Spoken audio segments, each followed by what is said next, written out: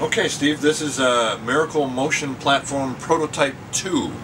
The idea here is to have two seats, or two cages representing seats, side by side, that are then going to be controlled in unison by one set of controls. So instead of what we've got before is three actuators moving around the seat, each seat having three actuators, what we're going to do is have three motors.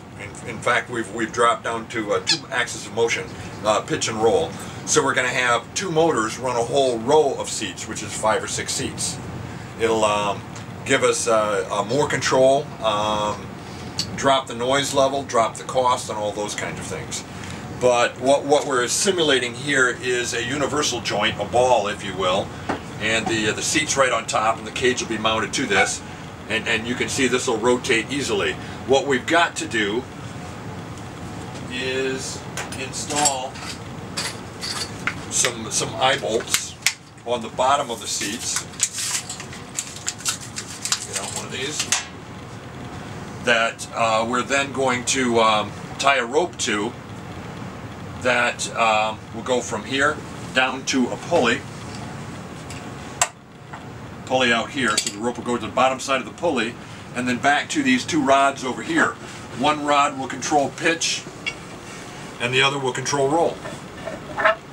So our tasks are to mount all the pulleys, build the cage representing the seats. We'll have an inch between each of the two seats, and one of the reasons why we want two is obviously control two, as well as we do, especially the roll, you know, the side to side, to see what happens to that 1 inch gap. It's actually going to narrow somewhat, but I think we're going to be able to be fine with 1 inch between, with the amount of roll that we're expecting to do. Over here, what we do on these on these rods, again, we're going to tie some ropes to these, one up and one down, and as the rod spins, it pulls the seat on a roll, pulls one side and gives more room on the other side, more rope.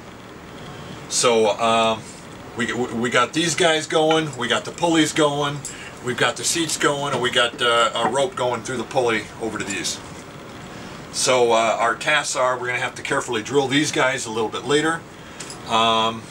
We've definitely got to make the cages for the seats. We got to put in the pulleys, and then we'll see where we're at. Then we're going to rope it all up. So I figure about 2.5 to 3 hours.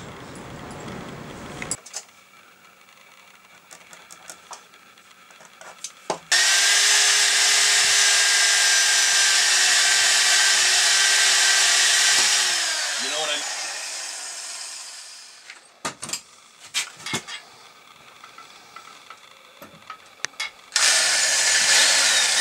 We're actually going to be installing some eye bolts, and you can see one here, and then the opposing one is right here. A little tight, very tight. All right. So as it turns here, it gives slack on one side and pulls on the other, which in this particular case, that's going to be the pitch. I'm sorry, the roll, because they're wider apart. So max turn of this will be about 180, just shy of 180. And the longer this is, you know, the further this is out, the more it'll actually, the greater the difference in that half turn. So we'll be able to get 45-degree angle instead of a 22-degree angle or something like that. And I think that if we don't put anything on it, if we just take the rope through it, which we're going to try, we ought to get about 1.5 inch difference, which ought to take you about a 10-degree roll. We've got the rods in, and as we turn the one here, you'll see one moving towards and one moving away. And that's exactly what we expected. And these guys down here are spaced differently because their pulleys are spaced differently, as designed. So what we're getting ready to do is line them up. Probably have 1 foot to 15 inches between them. Put the chairs on top. Actually, before we do that, I think we're going to go ahead and put the 1-bys in between and screw these together so that we've got stability. Then we'll put the chairs on top, put one chair on top and start wiring it up, or roping it up. that's all for now.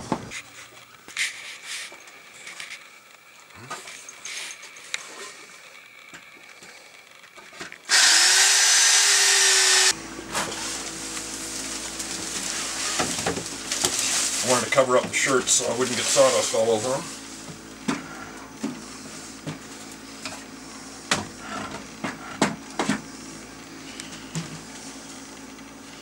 Okay, that's what we got. These guys are out of square. We'll rough them up and get them in square in a little bit. What do you think? It's beautiful. Okay, and these will move in tandem. Okay. Alright, so we're ready for basically the final step of assembly.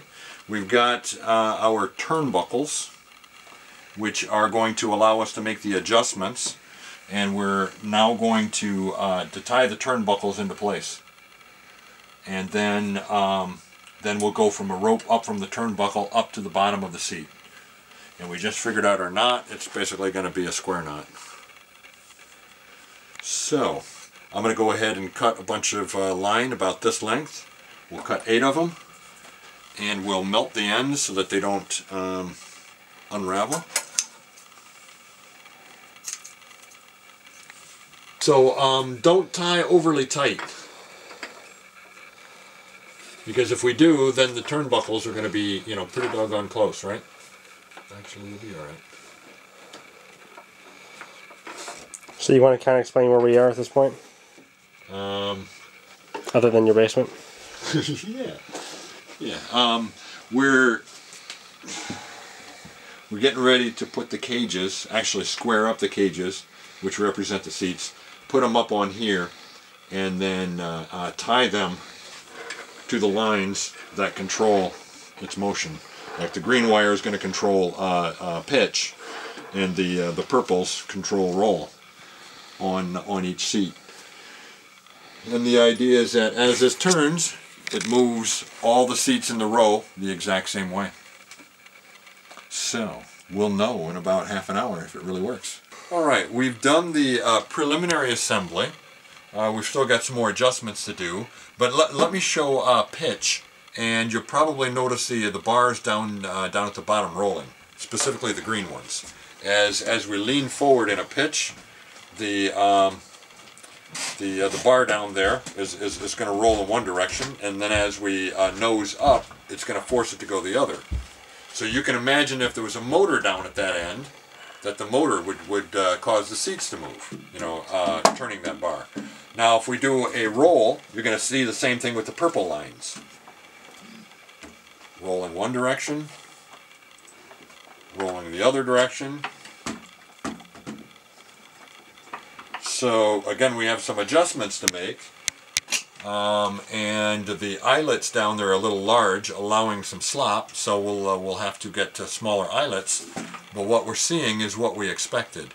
We do have a unanticipated problem in the fact that the way we're sitting on top allows the seats not, you know, to actually yaw, and we do not want that. So we'll have to make sure that we, when we do use our universal joints, that they do not allow the that extra motion in that direction. So I think we've got success at this point. This is what we wanted to learn. This is what we wanted to prove, and I'm looking forward to Thursday.